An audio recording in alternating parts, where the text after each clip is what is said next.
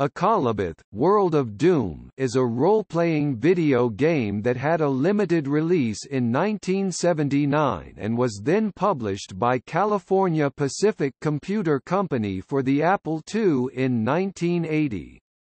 Richard Garriott designed the game as a hobbyist project, which is now recognized as one of the earliest known examples of a role-playing video game and as a predecessor of the Ultima series of games that started Garriott's career. History. The game was made by teenager Richard Garriott in AppleSoft BASIC for the Apple II while attending high school in the Houston, Texas suburbs.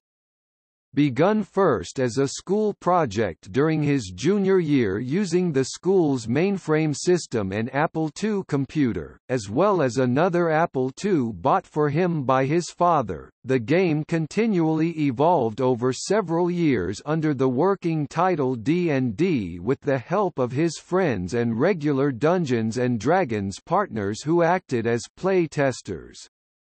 Development of the game began soon after his initial encounter with Apple computers in the summer of 1979, but Garriott did not expect that the public would see his work. When the game reached version D&D 28B later that year, where 28B refers to the revision, he demoed the game, now renamed to Akalabeth, for his boss at a Clear Lake City, Texas area Computerland, who suggested he sell the game in the store.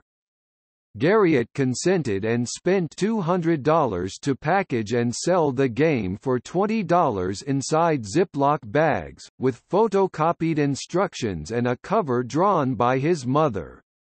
It warned, "Beware foolish mortal, you trespass in Akalabeth, World of Doom," and claimed to offer 10 different high-res monsters combined with perfect perspective and infinite dungeon levels. California Pacific Computer Company received a copy, and contacted Garriott to publish the game. Garriott flew to California with his parents and agreed to receive $5 for each copy sold.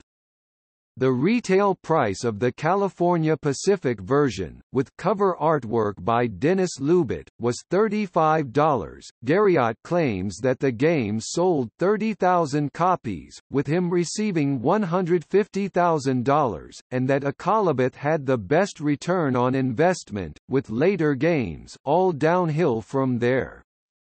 The company suggested that for marketing purposes, Lord British be credited as the author, and organized a contest for SoftTalk readers to figure out his true identity. In creating Akalabeth, Garriott was primarily inspired by Dungeons & Dragons, for which he held weekly sessions in his parents' house while in high school, and the works of J.R.R. Tolkien, which he received from an in-law of his brother.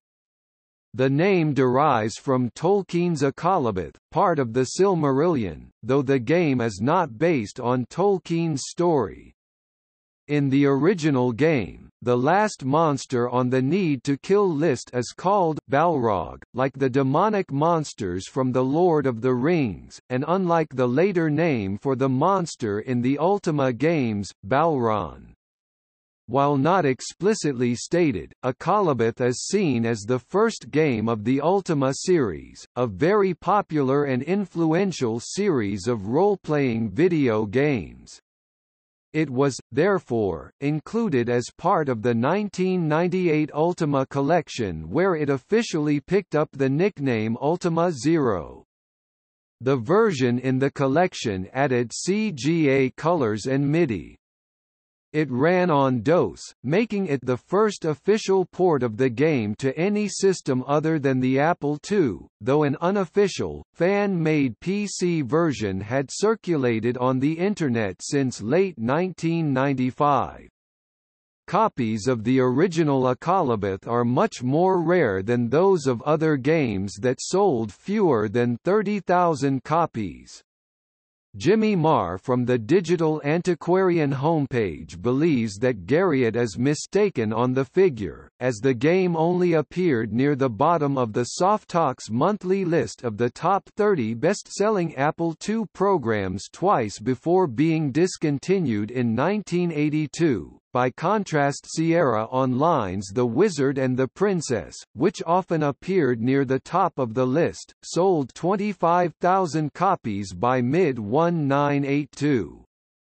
Given California Pacific's high royalty rates, he suggests that 10,000 copies might have been enough for Garriott to earn $150,000. Topic: gameplay and technology. Garriott is the sole author of the game, with the exception of title artwork by Keith Zabalawi. The game attempts to bring the gameplay of pen and paper role-playing games to the computer platform. The player receives quests from Lord British, Garriott's alter ego and nickname since high school, to kill a succession of 10 increasingly difficult monsters. The majority of gameplay takes place in an underground dungeon, but there were also a simple above-ground world map and text descriptions to fill out the rest of the adventure. The player could visit the adventure shop to purchase food, weapons, a shield and a magic amulet. The player's statistics can also be viewed here. The game used concepts that would later become standard in the Ultima series, including, first-person gameplay in dungeons requiring food to survive, a top-down overhead world view, hotkeys used for commands, the use of Elizabethan English. Garriott's earlier versions before D&D 28B used an overhead view with ASCII characters representing items and monsters.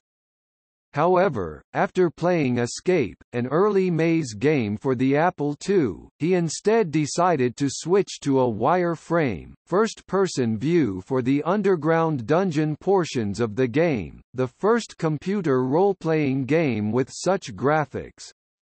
The game asks the player to provide a lucky number, which it uses as a random seed to procedurally generate the rest of the game, including dungeons and player stats. By using the same number, the player can always return to a given world.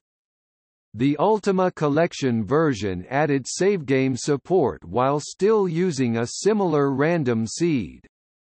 While crude by modern standards, in 1980 Akalabeth's graphics and dungeon crawl gameplay mechanics were considered quite advanced, and the game attracted a large amount of attention. And, since Akalabeth was written in AppleSoft BASIC, an interpreted language, it was a simple matter for users to modify the source code to suit their needs or desires. For example, the game's magic amulet, which occasionally did unpredictable things like turn a player into a high-powered lizard man, or a weak toad, could be set for lizard man with every use, progressively increasing the player's strength to the point of virtual indestructibility. One could also set the player's statistics, normally randomly generated and fairly weak to start, to any level desired. Also, later Origin systems offered the source code on their FTP servers.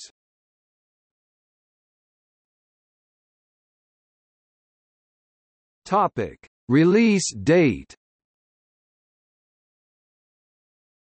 Most sources, including Garriott and Origin Systems, say that Akalabeth was created in the summer of 1979 after he graduated from high school, and sold that year in Ziploc bags.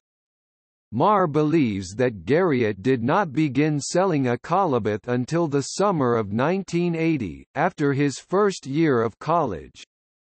California Pacific widely released the game in 1980 with a 1980 copyright date, and Akalabeth first appeared on the SoftTalk Top 30 list for the month of October 1980. Akalabeth was ported to DOS as part of Ultima Collection in 1998.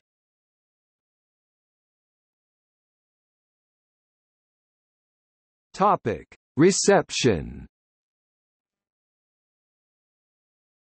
According to Richard Garriott, Akalabeth sold roughly 30,000 units. As he earned $5 per copy, these sales totaled $150,000 in revenue, which Garriott called, "not a bad return for 100 hours of work by a high school kid." Steve Jackson reviewed Akalabeth in The Space Gamer No. 36. Jackson commented that, "On the whole, I recommend Akalabeth highly. The graphics are better than I've seen on any similar game, the program is varied and fairly logical. And it's fun." The game was reviewed in 1982 in The Dragon No. 65 by Bruce Humphrey. Humphrey concluded that, "Akalabeth is a poor cousin in relation to Wizardry and some of the other recent role-playing computer games." Scorpia of Computer Gaming World, a fan of Ultima, agreed in 1991 and 1993. "Bluntly, it wasn't all that terrific." She did, however, note that the game was the first to offer 3D perspective dungeon graphics.